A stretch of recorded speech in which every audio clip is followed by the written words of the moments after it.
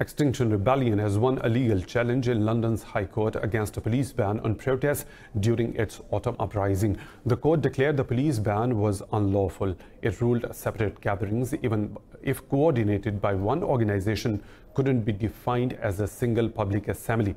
Earlier, police arrested dozens of Extinction Rebellion members for defying the ban. The group targeted major companies, government departments, and transport network during its action. Extinction Rebellion is campaigning to make the climate crisis the world's foremost policy issue.